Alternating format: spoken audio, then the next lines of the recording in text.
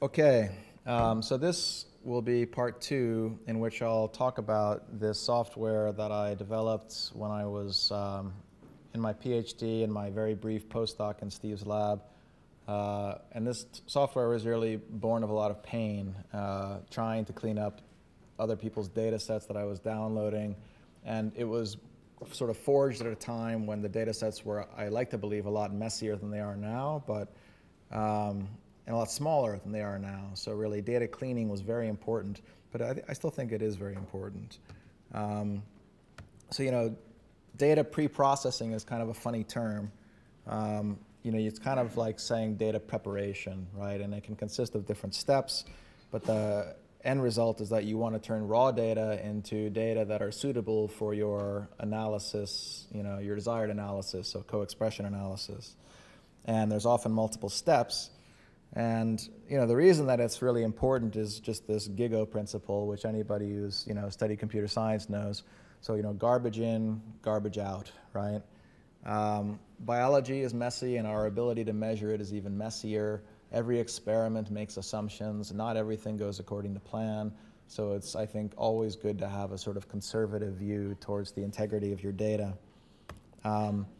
The sort of initial steps of data preprocessing are very platform specific, which means that there's no way I could talk about them all in this talk.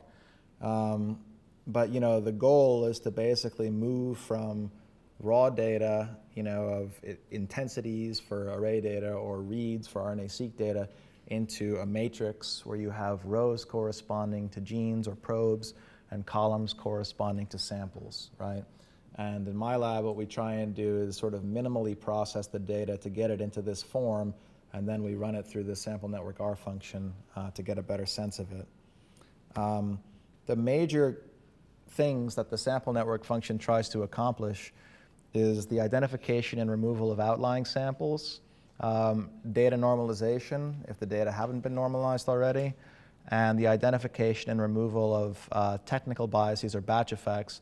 And the way that we do this last part is really by integrating an R package called, or actually it's not even a package, it's an R function called combat. And it's, you know, I think become pretty popular to correct for batch effects. So, you know, we can't claim any particular insights into, you know, the vagaries of eliminating batch effects. All we've done is made it very easy to use that function because the SampleNetwork function will automatically generate the files that combat needs to identify and erase batch effects. As I mentioned earlier, you know, co-expression can really be exquisitely sensitive to both outlying samples and batch effects. And so what we try and do in terms of workflow, and again, this isn't a hard and fast rule, but we prefer to try and identify and remove outlying samples before we do data normalization. And the idea there is just that when you're normalizing data using a method like quantile normalization, you're effectively borrowing information across all of the samples. And so you don't want the bad samples to be kind of contaminating the good ones. So we try and get rid of those first. It doesn't mean you still can't look for outliers if the data have already been normalized. It's still good to be aware of them and remove them if you want. The problem is, you know, there's risks either way, right? So if you keep outlying samples in your data set for your co-expression analysis, that can potentially weaken biologically real and meaningful co-expression relationships, or it can strengthen spurious co-expression relationships. This is kind of mitigated by the use of BiCore, you know, that Steve mentioned earlier as a similarity measure. But it's still something to be aware of. On the other hand, if you keep throwing things out and being ultra conservative, you're diminishing your power and you're potentially losing interesting biology. So it's, you know, this function has been written to be maximally flexible, not necessarily easy to use, but flexible. Hopefully somewhat easy to use. So, you know, again, when I started thinking about this stuff, it was like 2005, 2006, and I was just trying to find enough control human brain samples to build meaningful networks with WDCNA, and at the time that was hard, and I had to pull together multiple independent published studies, which of course had terrible batch effects, you know, and it was a lot of work to try and get up to 50 or 60 samples. Now with the Allen Institute and other resources, we've got data sets with thousands of samples, and it's not quite as much of an issue, but I still think is good practice. So a common approach to identify an outlier, by which I mean an outlying sample in a given gene expression data set, is to cluster the samples using hierarchical clustering over all genes and just to see if anyone really sticks out, right? So here's a case where we're looking at, 15 or 20 samples from prefrontal cortex from different human brains, and we're clustering them effectively by correlations across all probes on a microarray, and there's this one sample labeled in red that looks quite different, right? So, I think my 7-year-old son could look at that and realize there's something different about that one. Other times, it can be more complicated, right? So here is a set of samples from human cerebellum, and you ask the question, same approach, right? Clustering the samples over all genes. Now find the outliers, right? I mean, these guys look like pretty obvious outliers. What about these guys? I mean, kind of, I guess, and maybe even these guys, but it's not quite as obvious, right? And now you get to a case like this where you've got, a couple hundred samples and the tree is getting really dense. This one looks pretty obvious, but beyond that, there's a lot of heterogeneity in here biologically and technically. So, I realized as the data sets were getting bigger that just visual inspection of dendrograms was not really going to be a tenable way to accomplish this goal. And as Peter mentioned, dendrograms themselves, the structure can vary depending upon your distance measure, what kind of linkage. And so we started thinking if there was another way to do this. And we turned to some network concepts to help us with this task. So, just a very brief background, and Steve has mentioned some of this already. Two of the most popular node-based network concepts are the connectivity and the clustering coefficient, which are often used to describe the relationships among genes in a gene expression data set. But you can also use those to describe the relationships among samples, or at least in principle. And I'm showing you here a couple of cartoon examples in an unweighted network where we're looking at two nodes, I and J, right? And this is a fully interconnected network, right? So the connectivity is just the number of links that a given node has with its neighbors. And the clustering coefficient is basically the fraction of possible connections among a given node's neighbors that are shared, right? So this is fully interconnected, so the clustering coefficients are 1, which is maximal, right? Whereas here, this is a unconnected network, right? So it's the opposite case. Here, if you look at the intermediate case, you can see this node I, right, has a connectivity of 5 because it has 1, 2, 3, 4, 5 links around it, whereas J has a connectivity of 2, right? Now, when you look at the clustering coefficient, you can see that like node J, it has 2 neighbors, and they're both connected, right? So out of one possible connection, there is 1 connection, so it has a clustering coefficient of 1. Whereas if you look at node I, right, it has 5 neighbors, and there's only 3 links that are connecting them, right? So if you have a total of 5 neighbors, how many connections can they share? It's n times n minus 1 over 2, right, which is 10. So 3 out of 10 is 0.3. So the question is, as we started talking about this, could we use these concepts to try and examine samples in a way that wouldn't depend on dendrograms, right? That would be independent of dendrograms.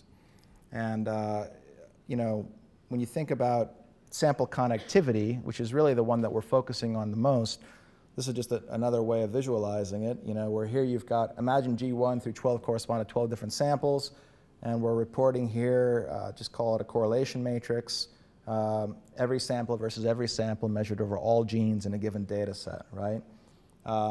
You can take the absolute value of this and raise it to a power. You can add 1 and divide by 2 to make it into a sign network. But when you take the row sum of those scaled values, that gives you the sample connectivity, right? So we took that and we started calculating that for new data sets and looking at the distributions of sample connectivities. And when you look at those 2 examples I showed you earlier, and I should say we standardize the sample connectivity, so it becomes a z-score, right? So you have the sample adjacency matrix, you take the row sum, and you convert that sum into a z-score. That's all we're doing. When you look at this group of samples from prefrontal cortex, this clear outlier based on the dendrogram has the lowest standardized sample connectivity in the entire data set, which is totally consistent, right? So it's an outlier by both measures. Now when you look over here, right, you can see that these 3 samples labeled in red have clear outlier status when examined in terms of their standardized sample connectivity. They have very low z.k scores. But this one in blue, which is statistically, or at least in the dendrogram, it's indistinguishable from its neighbor, right? You could flip that branch around and, you wouldn't be able to tell any difference between them. But that one is clearly different than the other, right? It's not an outlier according to this metric. Yes? So are these connectivities based on known interactions in I'm sorry, based on known interactions? No, it's totally data-driven. The question is, are these connectivities based on known interactions in nature? Is that right? Yeah. No, it's totally data-driven, right? So you've got your gene expression matrix, right? And you're calculating the correlations amongst all possible pairs of samples over all genes or some subset of genes if you wish. And from there, that's it, right? So then you can calculate the sample connectivity on the basis of the sample adjacency matrix and standardize it and plot that on the y-axis, and that's what we're looking at. Yeah. So how much gene filtering affects this approach? Yeah, it's a good question. I typically, Steve was saying nice things about my gene filtering prowess earlier, but the truth is that I've evolved a little bit now, and I'm not actually doing a lot of gene filtering either. That was a lot of that was computationally driven, right? So if I don't need to reduce the gene lists for computational reasons, I usually won't. But let's say you have a biologically interesting subset of genes, right?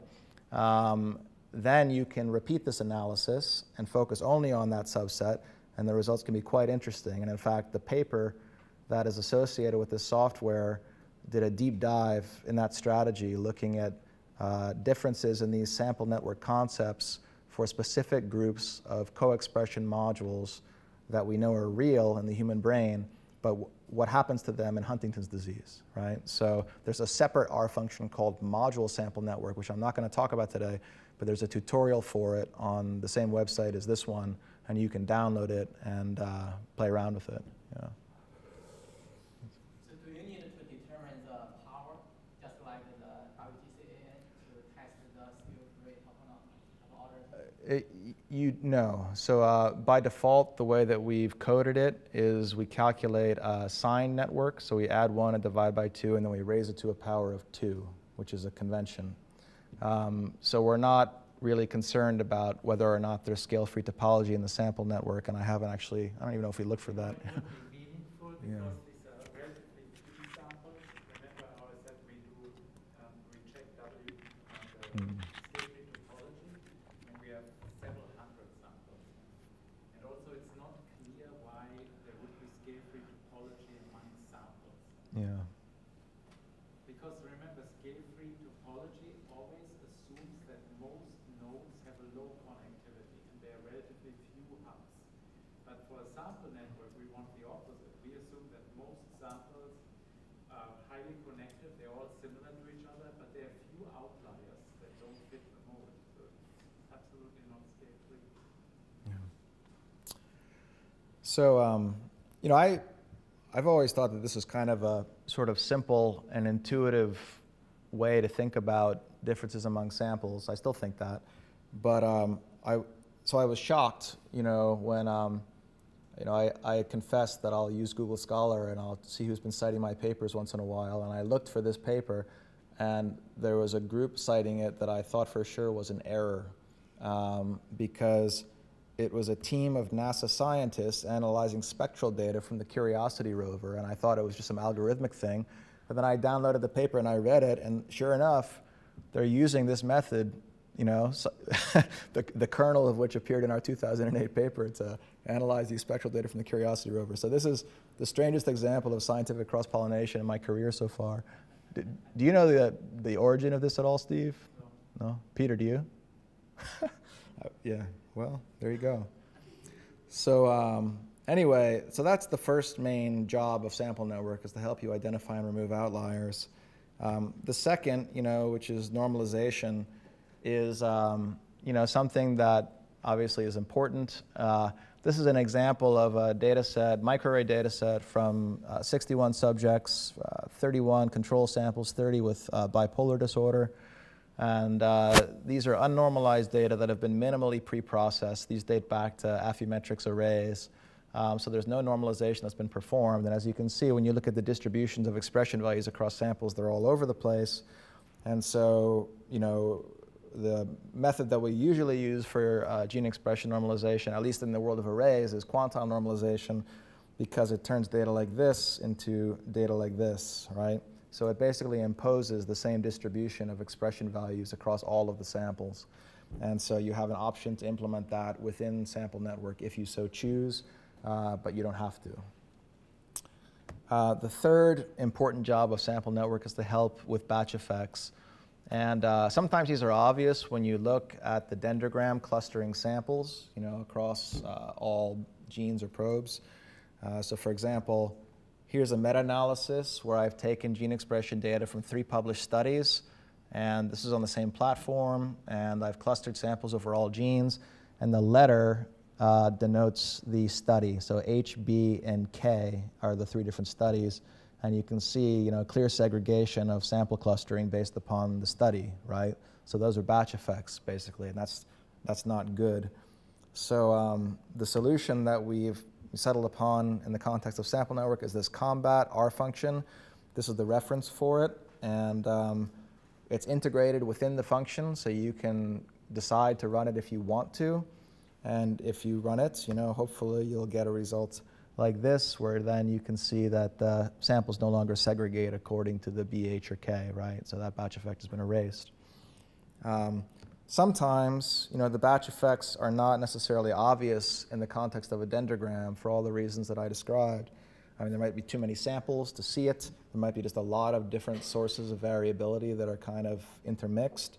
But we can also look at that, you know, statistically via ANOVA, and we just do that by asking if PC1 of the entire data set is showing any association with your sample covariates, any sample covariate that you give the function. And you know, oftentimes batch effects are PC1. In fact, when it's a strong batch effect, it usually is. So I'll show you what that looks like. Mike, a question about combat. Yes. So part of that is Bayesian, right, in combat. And Yeah. in their ad copy for combat, they say that this is good if you have relatively small batches, 8, 9, 10. Yeah. But they point out that it probably doesn't do much if you have a multiple large batches. If you just, so I think it'd be useful to know in general. So I have this very primitive strategy. I'd like you to critique it. So if I have 2 big batches and they're like this, I go probe set by probe set or gene by gene and just force them to the same mean. I pick one as the reference. I just force them to the same mean. It seems to work, but I'm kind of wondering whether that's a terrible thing to be doing in comparison to combat. Steve's probably better positioned to answer that than I am, but I'll tell you my 2 cents. You know, I'm aware of that feature of combat, you know, because I mean, when I read the paper, they made clear that, you know, there was, you know, arguments where you could basically change the number of samples for the different batches and things like that. But when I've tinkered with that stuff, it's never made much of a difference for me. So we implement it with the default settings in SampleNetwork, and the way that we test whether or not it's worked is we calculate the p-value by ANOVA for the covariate with PC1, and you can see quite clearly if that p-value is no longer significant, right? So that's how I know that it's working. But Steve, do you want to add anything to that, or? Sometimes combat doesn't work. Yeah, It makes it worse. Right. When one really wants to check after you apply combat. Yeah. And sorry, I just want one more point to that. You know, when you run combat, right, you have a choice about whether or not to include other covariates in the model, you know, and that's kind of a tricky choice too, because sometimes I feel like, you know, like if you're trying to erase an effect associated with hybridization batch, but you include, you know, disease status as a covariate, which is defensible because it should be biologically meaningful, I feel like intuitively that can often sort of amplify you know, things that look like they might be related to disease when in fact I'm not sure if they are, you know. So that's just another thing to keep in mind. So, yeah. It's more precisely the second point what you touched upon. I have a related question maybe you and Steve can comment on. I have used combat, but I have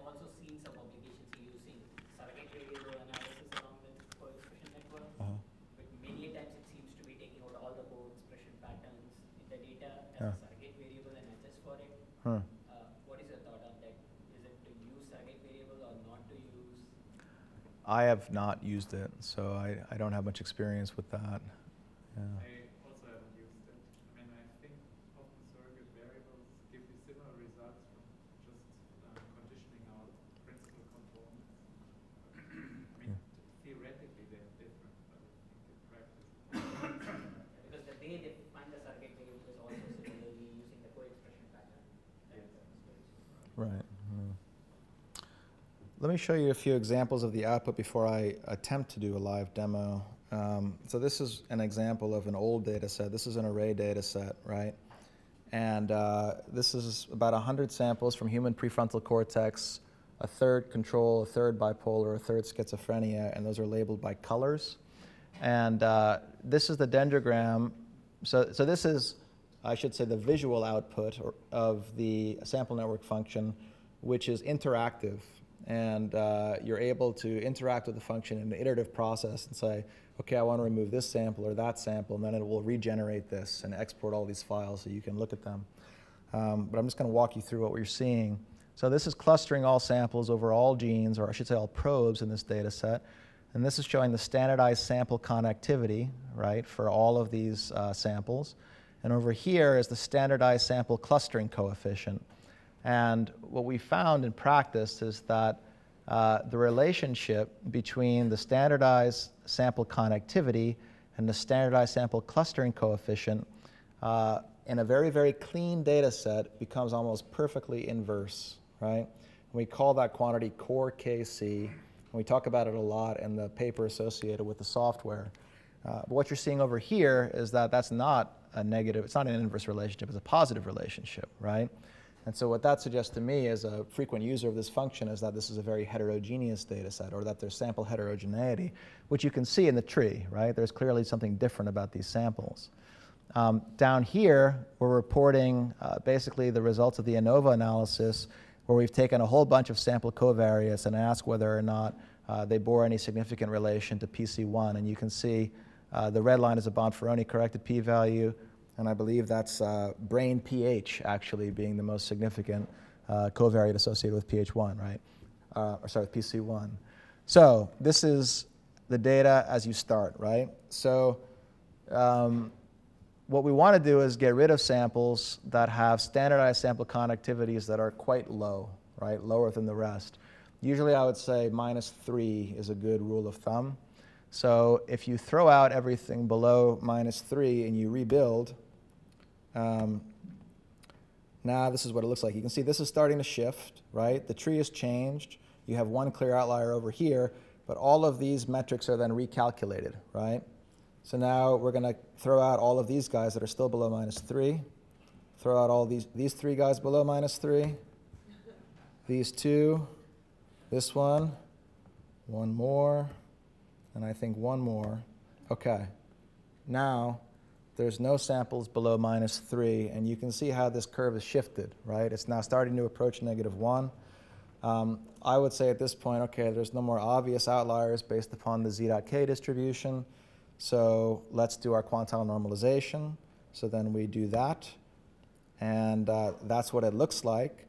And you can see over here, right, there is a nominally significant batch effect associated with Hyde date, right?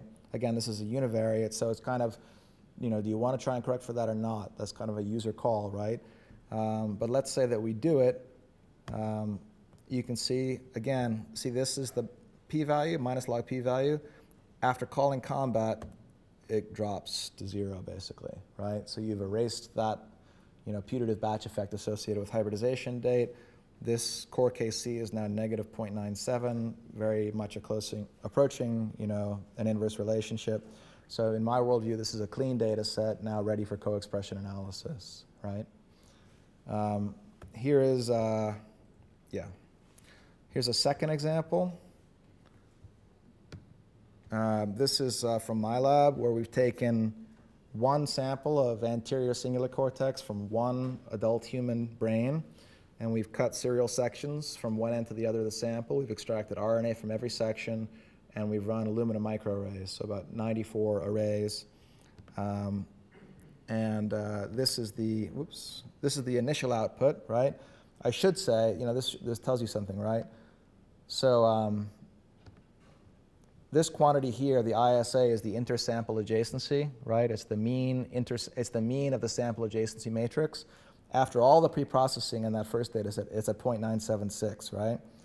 Here, in our first round of sample network, it's already at 0.989. Why? Now it doesn't show on the screen. Oh no! Yeah. Oh, no. Oh well. Well, take my word for it. It's because of the sampling strategy, right? The previous data set is all samples from different individuals, different data sets. Here we're talking about serial sections from one sample from one individual, right? So biologically, each section is very similar to the next, so the correlations among the samples are extremely high. But in a relative sense, you can still have outliers. The obvious outliers over here are actually control samples. These are reference RNA from total human brain that we bought commercially, just to give us a reality check to make sure that all of the samples are what we thought they are. So we're going to get rid of these guys. And yeah. Now we have this one clear outlier, which is the same one up here. You can see this is already at -1, which is indicating that there's great homogeneity amongst the samples. But we're going to remove that. We're going to remove this one below -3. And I think there was maybe one. OK, that was it. So no more samples with z.k less than -3. So we're going to do quantile normalization. Now I want you to watch what happens down here, right? This is a covariate called array ID. So these are Illumina microarrays. You can run 12 samples per array, right? You can see right now, before normalization, there's a nominally significant batch effect that shows up. After you do quantile normalization, it's through the roof, right? So it's just an example of how regular normalization methods do not get rid of batch effects, right? So we, of course, want to run combat to correct for this. So we run combat. Oh, I should say the colors up there denote the different arrays, right? So I've colored the samples according to which way the array they were run on, and you can see their segregation according to color, and that's why the batch effect is so significant. When you run combat, it's gone, right? So, oh yeah, there it is. Yeah. You see that? OK. So I'm now going to try and do something very dangerous, which is a live demo on a 2009 MacBook Pro. And hopefully that doesn't, completely break. I should say that, we wrote this so it could be flexible, and you can use it. It doesn't have to be gene expression data, basically anything that you can get in the form of a matrix, right? So methylation data, other kinds of data. You need 2 files, basically, for the input. The first is just your gene expression matrix, right, where you have some identifier, so a probe set ID or a gene symbol or whatever in column 1, and then the samples and all of their expression values. And the other is a sample covariate table. And you want to have the rows of the sample covariate table in the same order as the columns of the expression matrix table, right? So I'll just show you, well, I'll show you in 1 second, actually. This is the data set I'm going to run it on. This is the one that we analyzed in the paper associated with the software. And this is, at the time, it was one of the largest gene expression data sets from human brain I could find, looking at different regions of the brain and controls and in patients with Huntington's disease. There is a very detailed tutorial for the SampleNetwork R function on Steve's website, and I encourage you to download that. If you want to play around with it, you can download the same expression and sample information files I'm going to look at with you here, and you can literally just copy and paste the code. Also, there's a new version of the SampleNetwork function. This is the one that you need to use if it's going to work, 1.06. And there's a number of R packages that you'll need to install in order to run the function, which are listed here. There's a whole lot of arguments to this function, and I'm certainly not going to go through all of these right now, but they are explained in great detail in the online tutorial and also in the paper. So let me try this.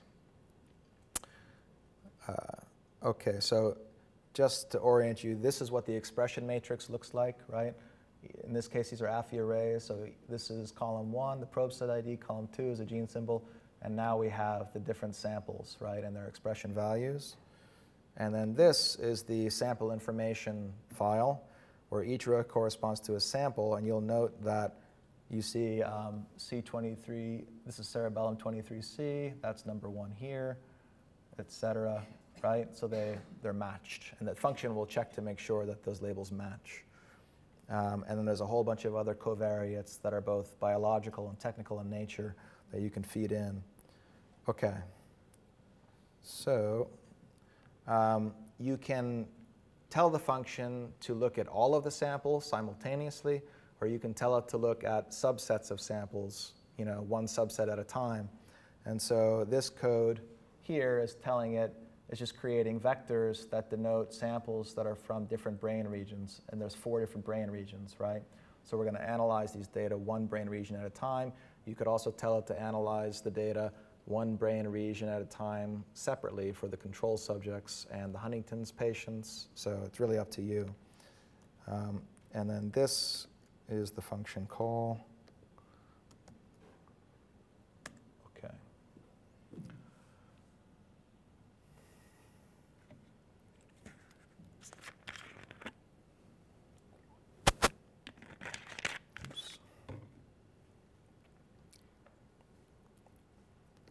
Okay, so this is the initial output, right? And it's asking you for a response. First, it's giving you back this table where it's ranking all samples based upon their standardized sample connectivity, right? And it's saying, what would you like to do? Would you like to remove samples that have a particular standardized sample connectivity? So for example, if you say, I want to remove anything with less than -3, it's going to get out, it's going to throw out this one sample, right? Because that's the clear outlier. So let's just do that, right? We're going to say less than -3. And now it's going to get rid of that guy, and it's going to recalculate everything. Okay, so now that guy's gone. So, okay, and I should note, in this case, I've chosen to color the control and the Huntington sample separately. And so here it's plotting that core KC relationship between each subgroup of samples separately.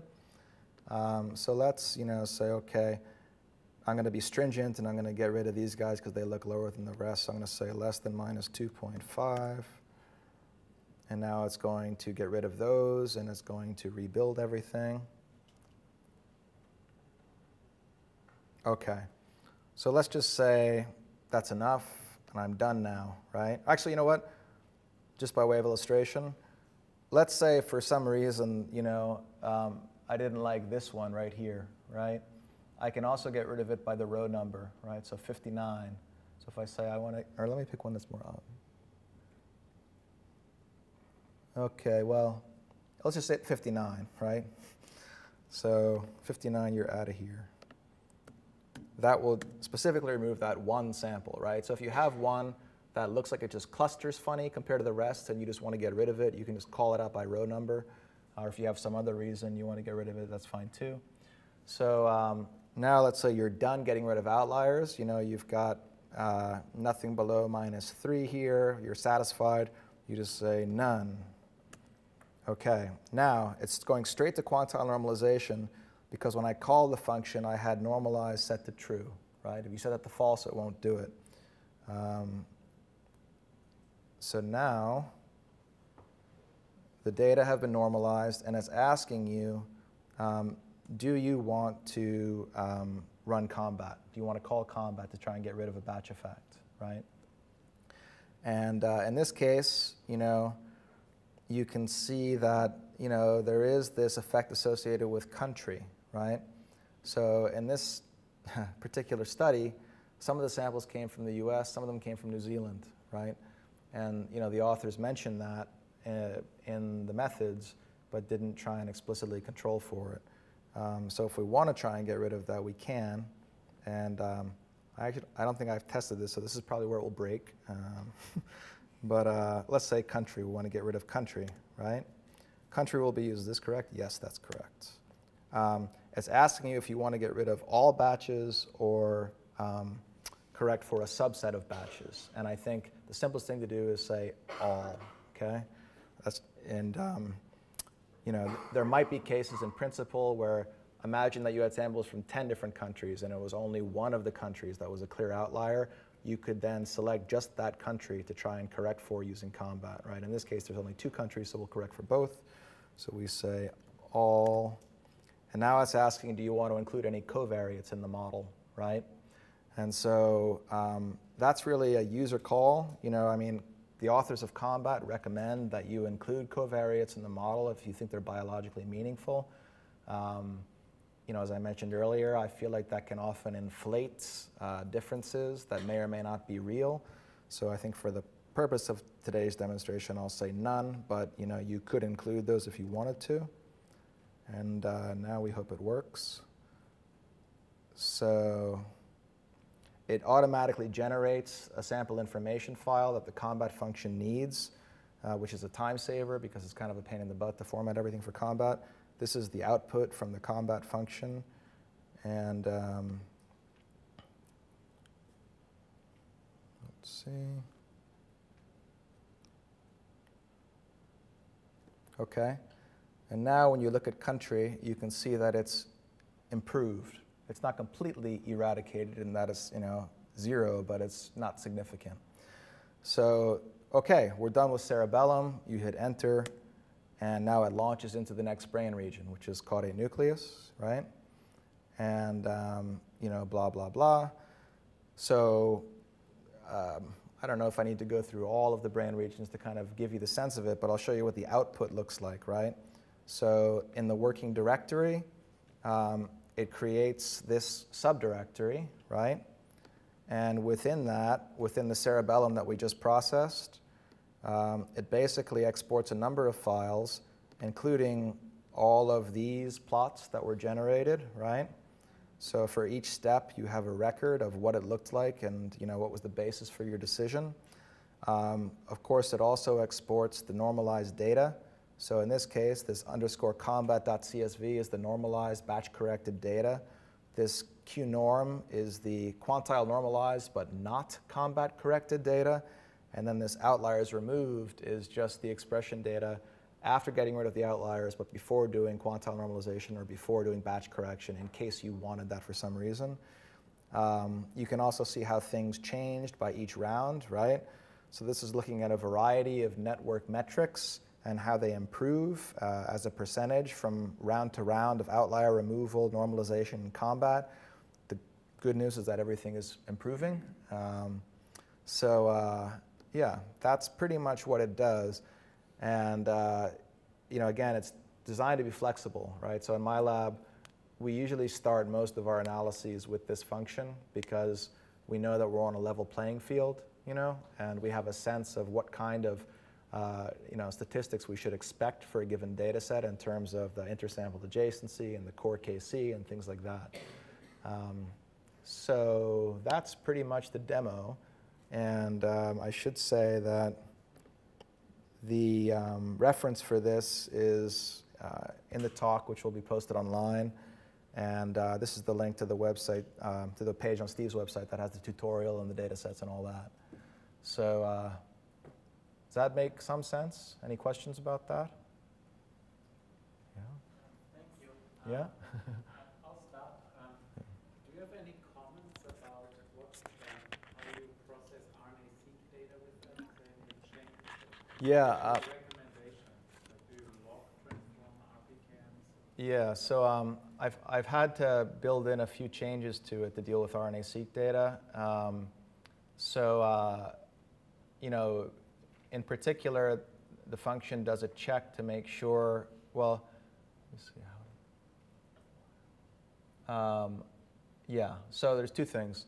Number one, the function checks to make sure that there are not genes with 0 variants, right, which is bad for trying to build similarity matrices. In microarrays, you don't have that because there's always background, but in RNA-seq, you often have genes that are just 0 all the way across. The other thing that it checks for is the presence of expression values equal to 0, which you can't log transform, and it asks you if you want to add 1 or 2 to that to make sure that the function will work. Those are probably the main changes, but it will work with RNA-seq data. You know, we use it all the time on RNA-seq data. I haven't tried it on methylation data yet, but hopefully soon. With methylation data, we don't like to do quantization. Uh-huh. So that, you know, Right. that would be the biggest difference. But I think it should apply as well. Yeah. Why don't you like quantile normalization on methylation data? Let's see. This is almost common knowledge. Mhm. But now that you ask me, why not? You know, well, one thing is chronologic age has a huge effect. Okay, and meaning we lose methylation as we age. So in certain ways, you don't want that everything has the same mean. I see. You would remove a biologic signal. So by quantile normalization, you in essence you over-condition. I see. The data become unrealistic.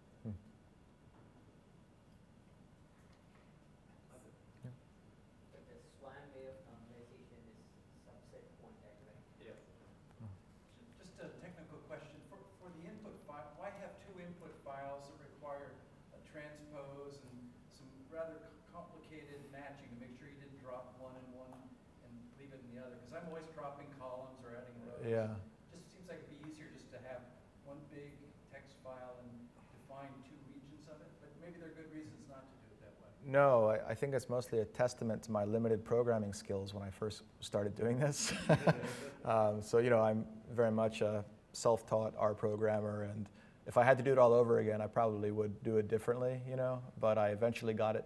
It's like 2,000 lines of code with a lot of inefficient stuff inside of it, but it works. And once I got it to work, I walked away from it. Yeah. So I understand how this program works with the 3' arrays, but nowadays we're having these exon arrays Yeah. and the gene arrays, the new ones. Mhm. So I'm wondering how does this program do the summarization for transcripts and also can I change the package from FE to oligo if I prefer for exon arrays or, you know, the recommended packages? Yeah, so the question is about, you know, the different initial pre-processing steps for 3' AFI arrays versus exon arrays and things like that. And unfortunately, this function won't do any of that for you, right? So it requires that you already do the transformation of raw intensity values to a matrix of expression values using, for example, AFI power tools or something like that in order to produce the initial gene expression matrix, right? So a lot of that stuff is platform specific and kind of difficult to build into one monolithic R function, you know.